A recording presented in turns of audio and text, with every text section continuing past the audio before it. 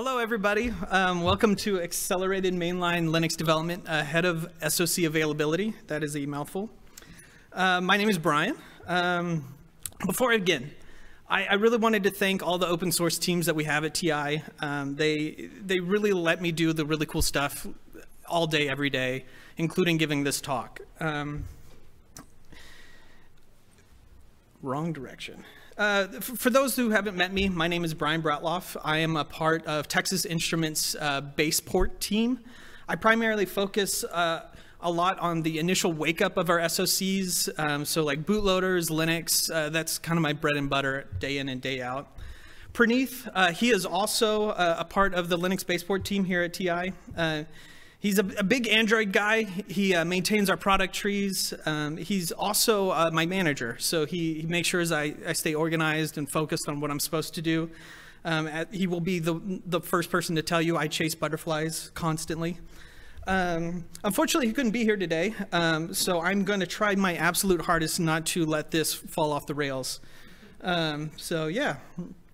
Next slide. Yeah, this is, please don't use this to get me in trouble. I don't like being in trouble. Okay, here we go. So if you can remember back into your student days, or maybe you're just starting to get into hacking, teaching yourself, a project would look kind of like this, right? You're given some hardware, you find some hardware, it's really cool, it has absolutely no Linux support on it. So great, you get to write your Linux drivers and your software all by yourself. Maybe there's documentation, and hopefully it'll do something cool at the end. You could be like me. You could find anyone and something else to write your drivers for you, so you don't have to. But eventually, you'll find someone. You'll get some assignment back. You'll start emailing Greg, get stuff merged, and you're like, hey, this is kind of cool. This is kind of fun. Let's see if I can make this into a career. So you start applying. You hear back from an SoC manufacturer, and they're really excited to hear about you and want you to come on board. And then you quickly realize that that is not the model of how we develop SoCs.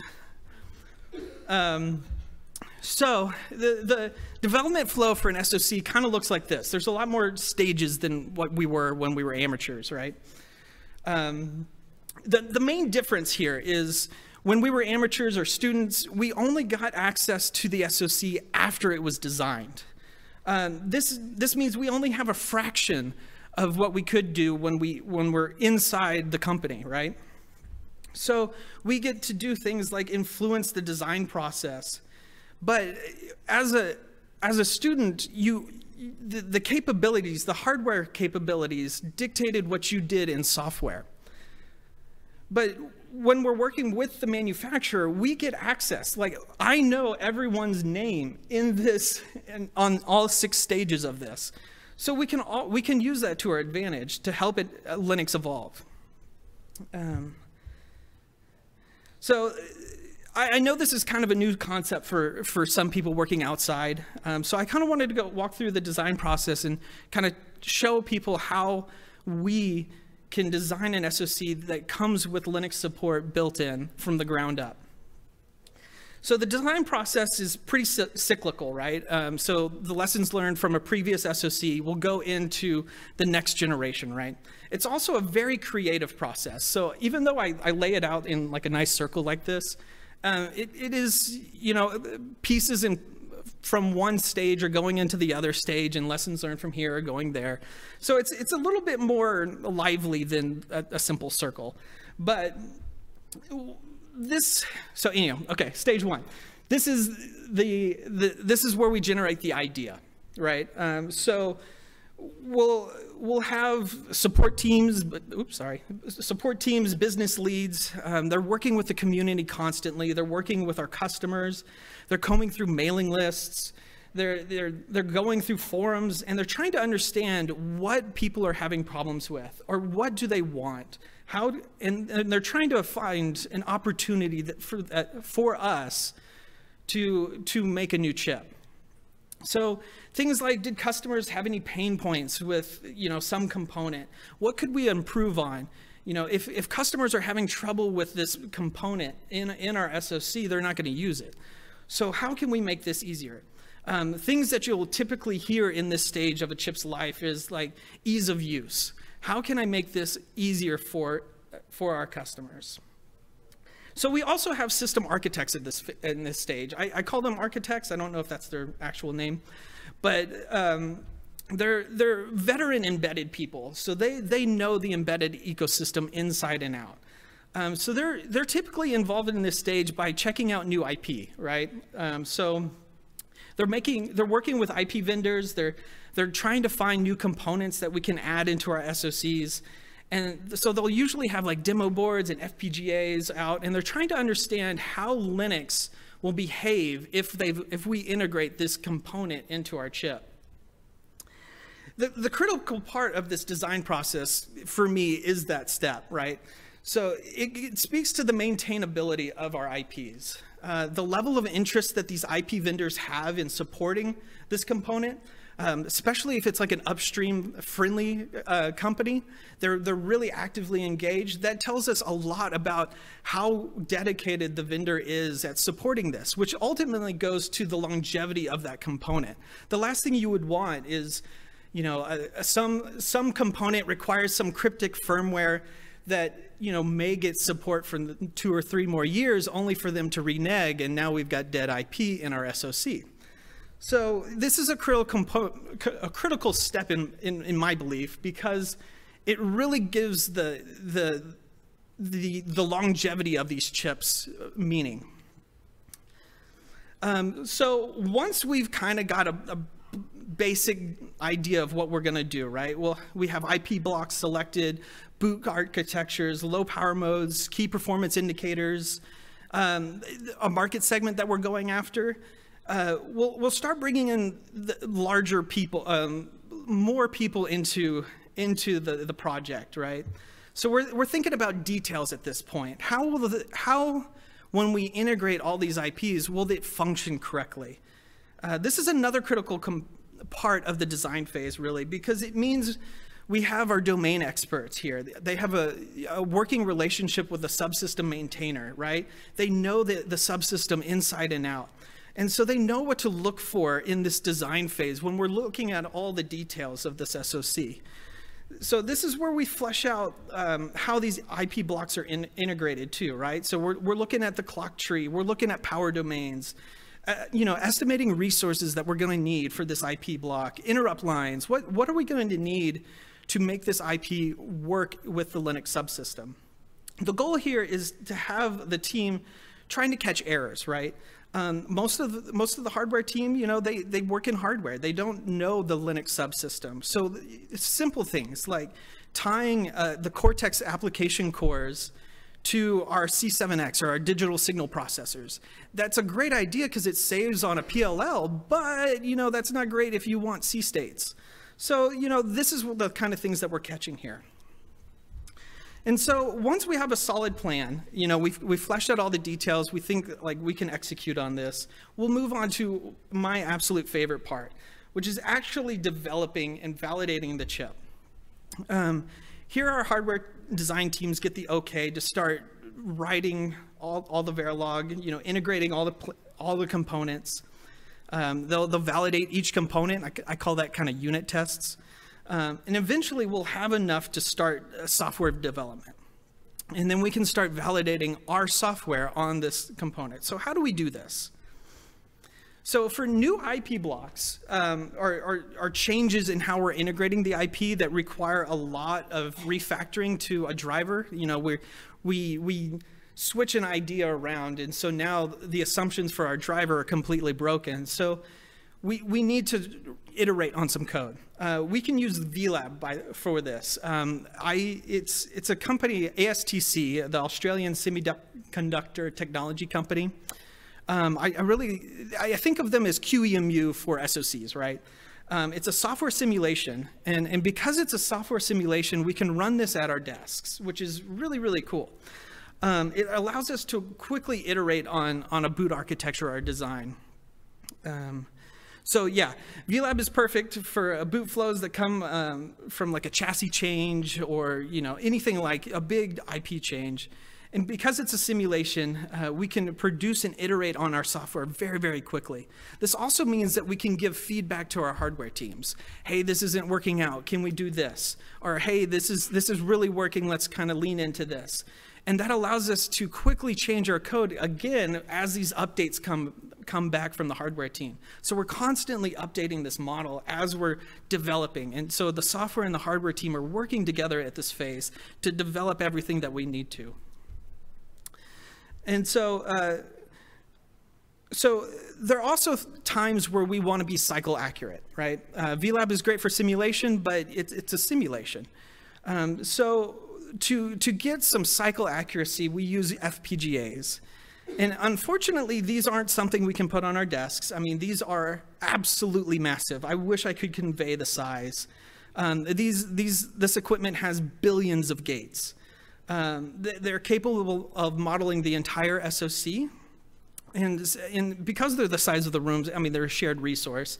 But it allows us to do cool things like we can learn about and understand the performance numbers. So the key performance indicator, KPI, we can expect from Linux. So I work a lot with DDR. So things like DDR access latency is very important to me. So like, how long does it take a transaction to come from the Cortex-A cores to DDR and back? That is hugely important to me, and it's something that we can model in our FPGAs. All of it can be calculated, but at that point, it's still an estimation. Being able to run cyclic test on an RT kernel, that is what's going to give us good performance numbers, and we can take that and show that and like, hey, this is what we can expect.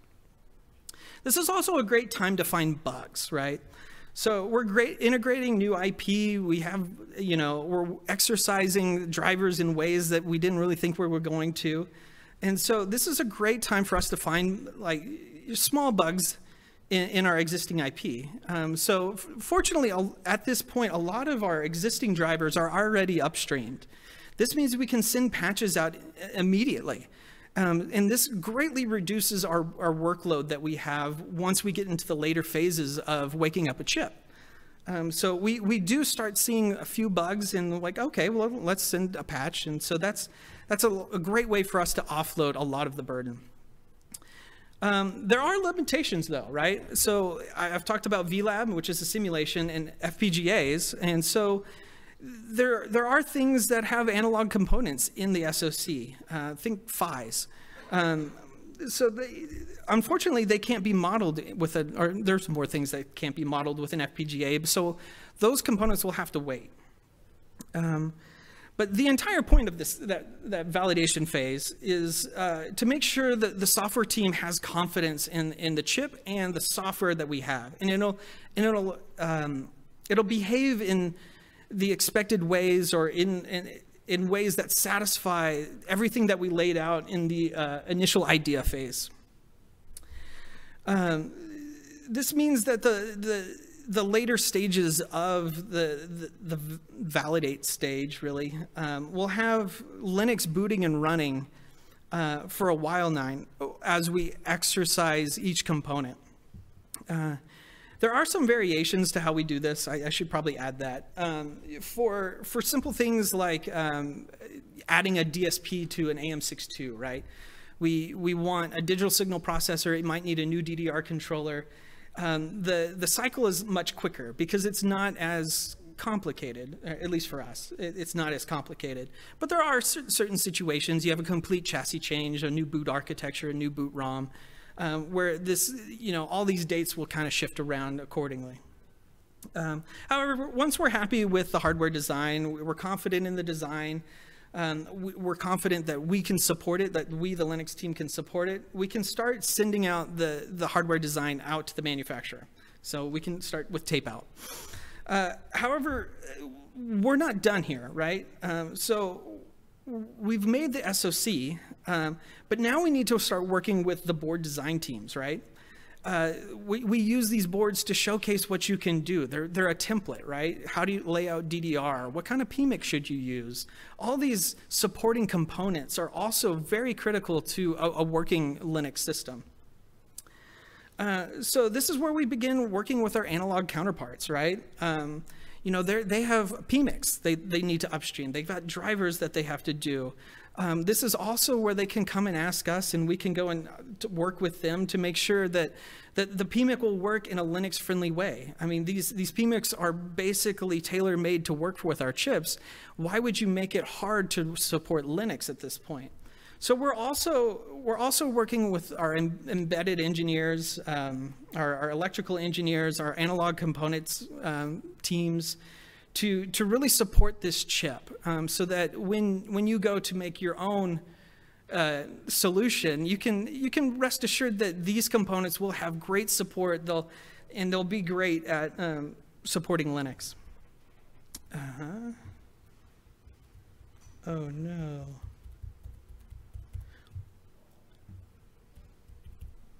My computer locked up. That's unfortunate. Worst nightmare. Okay, so, well, you don't get to watch the red letters move around. Okay, so wrap up. So once we get the SoCs back, we usually get some early samples, blind samples that don't have any trimming, right? We can marry those with the boards, and that is when Wake Up officially starts. We have a somewhat functioning SoC. So we can start testing every single component. And this is where the bulk of TI patches that you see come from, right? We're checking out each component. It works. A lot of this existing IP is already there, but there's going to be new components, a new DDR controller, a new remote core, all that kind of stuff. But the majority of this has already been taken care of. A lot of the previous stages that we've done, we already have Linux running. We know what we're doing. And so it's basically documentation and device trees at this point. And then once we get the majority of, or basically all of it, upstreamed, it now becomes an easy thing. It's support, right? So people are going to start integrating this. They're going to start using a chip in a way that we didn't intend it to. So there are going to be more bugs, right? Subsystems are going to change. There's always going to be support. And so at that point, we're just maintaining. And so as long as we keep this working in upstream, I think we say 10 years, this is going to be an easy process because we're working in the community. And so we get the maintenance burden for free here. But we can work with our customers as well. Like, you know, they're going to find bugs. Think of RADA workarounds. We can work with them to work on that and to fix that. And that feeds right back into our idea, right? Why did our customer have to find this errata themselves? Why did, you know, all this kind of stuff all feeds back into the design. And so I guess the number one thing is, even though we say we're software developers, the support system is through and through to make a functioning SoC that supports Linux. It's not just software. Yeah, and I guess that's kind of everything I had. I really wish I could show you this ending slide. But Praneeth and I are pretty active on email. We're also on IRC, so Linux/TI on LibreChat. We're always online. We're pretty active. So if you have any questions, come ask. And thank you guys. We have time for questions, so maybe you have time to reboot. Yeah. Let's do that.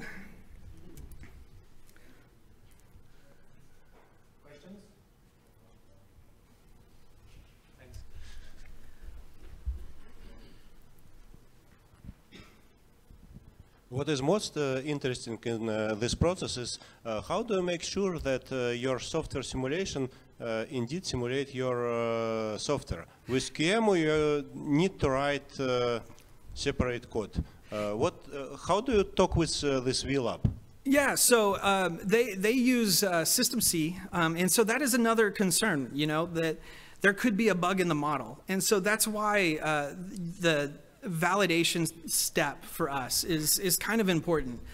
we'll usually find these bugs, but then tracking it down. Is it an error in the VLab model, or is it an error in our hardware, or is it an error in our software? That is kind of a harder thing to do.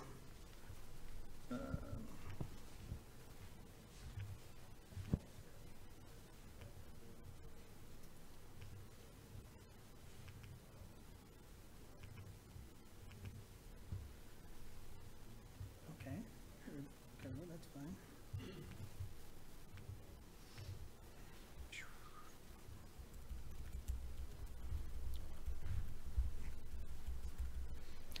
Wake up, support, yeah.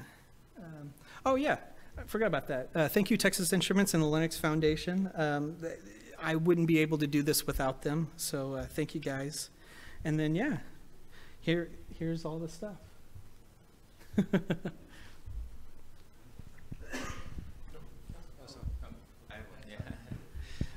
At what point in the process do you start submitting patches for drivers for those new controllers or peripherals? So one of the big rules that we have just internally is we want to have at least a rough draft of the technical reference manual.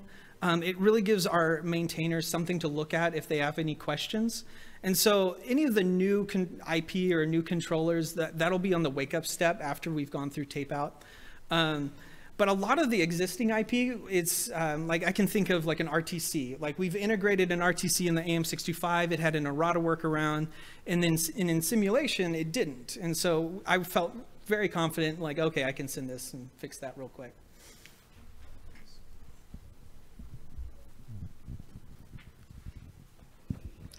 So maybe you can also elaborate a little bit also for others on the market, how you got to this upstream first process. I guess it was a process coming from the classical idea of BSP first. So what did you do to convince management about that? Or did you get feedback on that and things like this? So how could this be a role model for others as well? So I absolutely lucked out when I joined TI when I did, because Nishanth did most of the heavy lifting sitting behind you for this. So we made mistakes, a lot of them. That was the hard way to learn, right? And this is kind of this is why we are making this presentation, because we know that there's a lot of people creating their SoCs. Great, good job. We also know that there are SoC vendors who have made the same mistakes that we did years back. I come from OMAP, and if you remember OMAP 3, okay, let's not go there, right? So the big thing that we figured out was value for customers. Once we started seeing the pain from customers in terms of long-term sustenance, we collected every single feedback that we had, listed them all out, and we fed that back into our management chain. None of our management chain wants to spend 1 cent unless it actually helps business, right? The business value is straight. If you have a chip that can only be supported for the next 2 years, you don't have a business. So what's the best way to do 10 years support? Upstream. It was a straightforward answer at that point. In fact, we got support to work with our IP vendors, our SOM vendors, everybody that we work with the same mentality, because we want these products to sustain and stay updated over the years.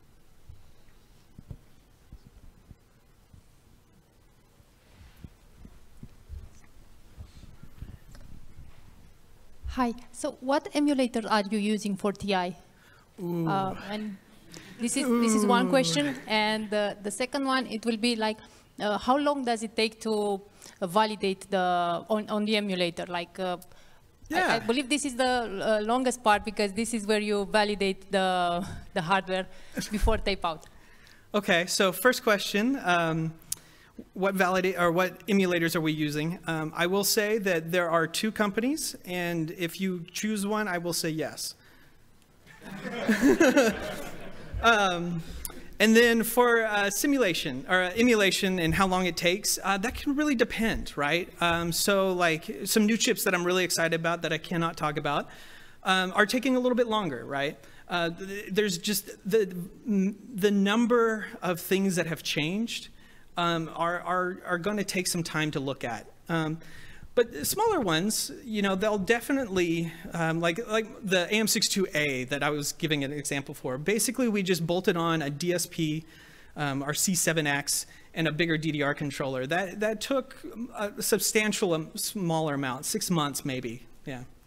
So if you're looking from a boot time perspective, for example, a Linux boot, a complete, full-fledged ROM boot kind of scenario.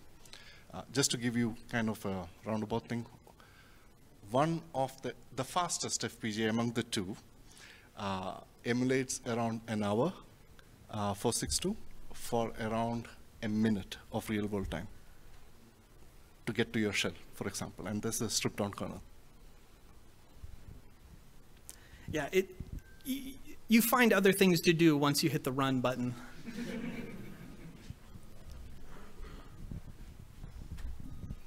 What's the turnaround time at the VLab stage? So say you find something, a bug or something you want to have changed to work better with Linux, and how long does it take for a change in the hardware to feed back into the loop? So it's actually really fast. So our hardware teams have a lot of scripting as well. So if we find a bug in the hardware, it's usually within a day or two that they can get something fixed. It depends on what the fix is. VLab, so basically we'll get updates every day. We'll integrate this new model, we'll download it. And then, yeah, and so VLab is much faster than emulation, but it's, you know, 1.5 times as slow, if that makes sense. I should probably use division. So it's like 33% or whatever that is. Thanks. Yeah.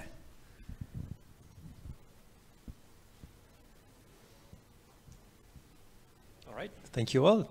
Yeah, thanks, guys. Thanks.